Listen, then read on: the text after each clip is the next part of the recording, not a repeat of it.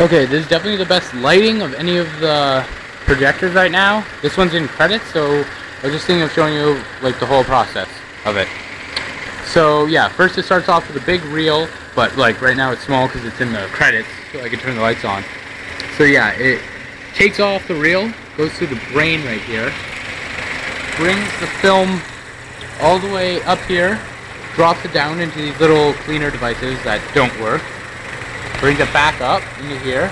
It's a little thing.